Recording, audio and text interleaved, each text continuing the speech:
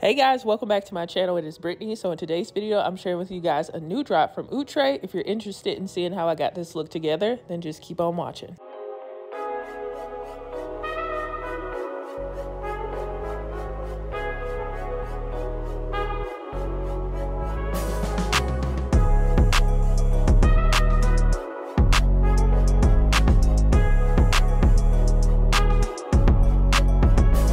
Alright guys, so you saw the intro and everything like that, and hopefully I look real cute, okay? I'm going to be reviewing a wig from Outre's newest line, which is called Airtied. So, brand new to me. This is a packaging, very nice, good quality packaging here. And this is a human hair blend. So, when the companies say human hair blend, it's going to be a nicer fiber of synthetic hair. So, it might have some human hair in there, but it's still going to be a synthetic wig, so it's just going to be a nicer fiber. And it's 100% fully hand-tied wig. And I have the style HHB-Sleek Yaki 28-inch, and I have the color DRST Maple Brown. I don't think I've tried this color before. I recently tried a different color from, what did I try?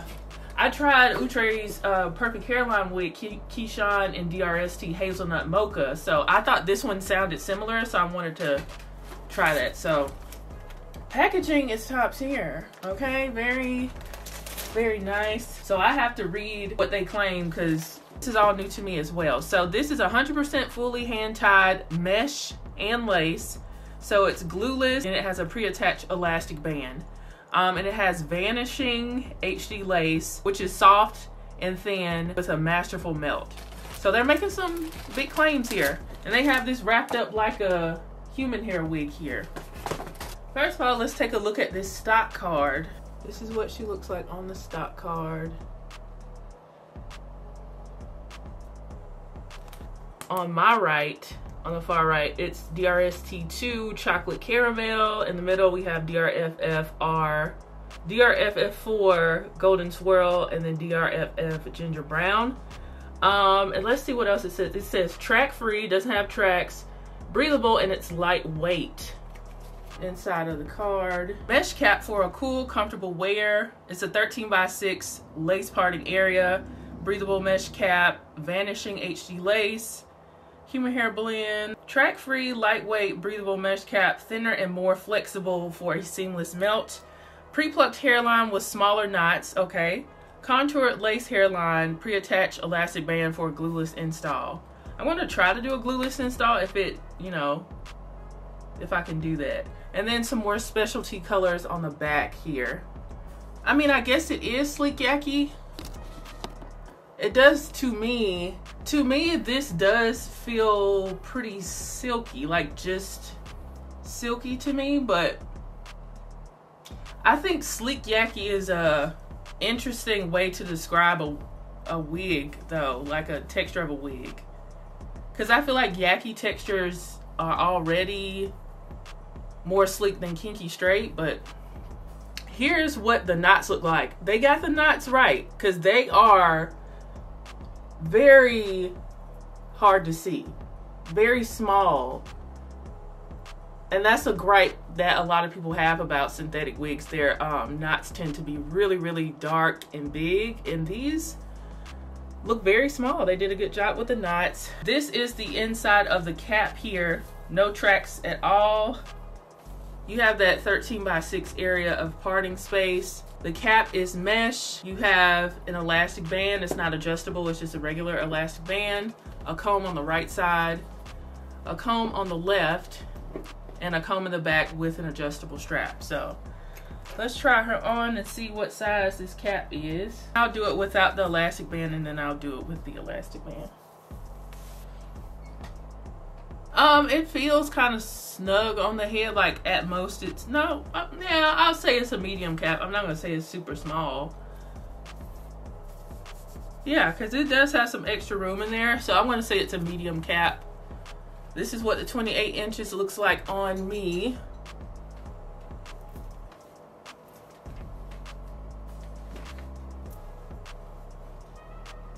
But this color blend is very pretty. Outre always gets the colors right.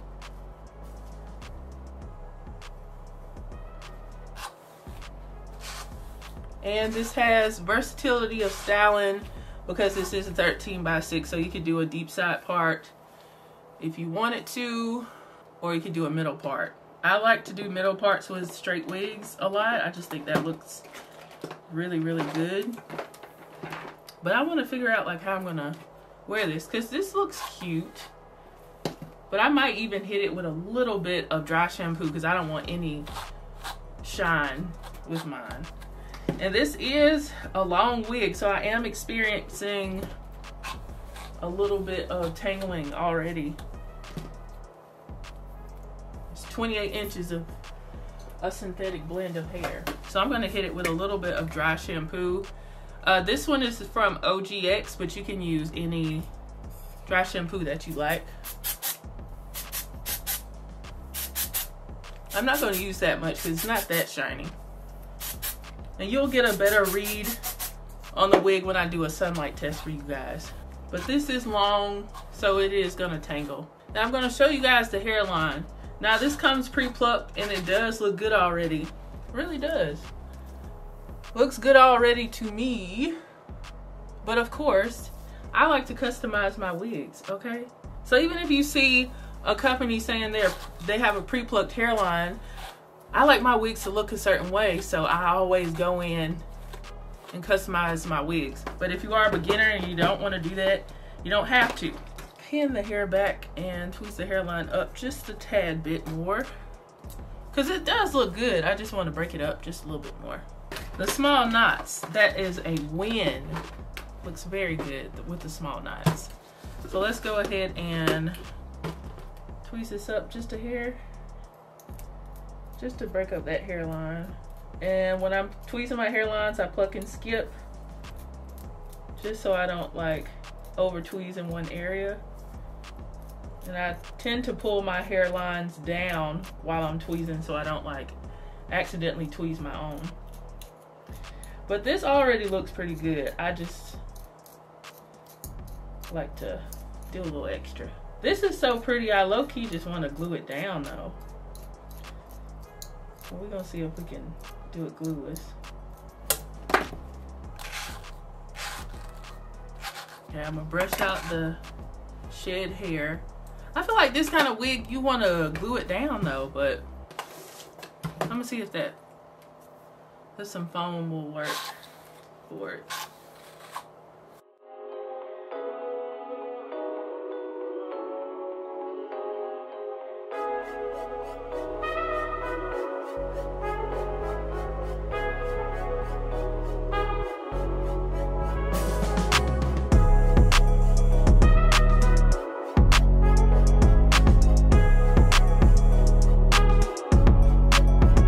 Okay, so to lay my lace down for a glueless install, I'm going to use the Shea Moisture Smooth and Hold Multi-Styling Mousse. And this was an accident right here that I got this. Adrian was ordering some stuff and from like DoorDash, and they didn't have my stuff, the stuff I actually need. So they got this, but this actually might work, so we're gonna see. Because it's supposed to have like a up to 24 hours hold with without flakes. So this might be good for lace. Again, I learned this technique from Kyra Sean. And hopefully this works with this wig, because this would be like, it would make my life so much easier. Okay, to just have to worry about like making sure the rest of the wig is right. Oh, it smells good.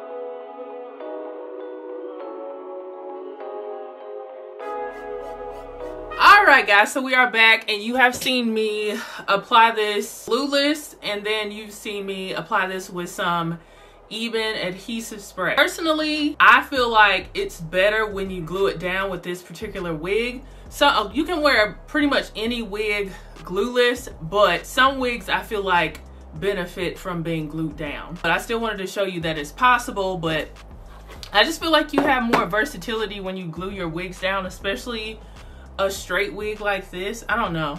I just feel like it just benefited from being glued down with some adhesive spray. I'm going to get into the pros and the cons. I'm going to start off with the pros first. First pro is this color. I think this color is absolutely beautiful. Of course, Outre always gets color right, and this particular color is the DRST Maple Brown. I like it. I like it a lot. And as far as their claims, they have a lot of claims. I'm going to go through them and tell you guys how I think they did with all the claims that they had. So they have the fully hand-tied mesh lace and mesh cap and everything. That's true. Their cap is track-free.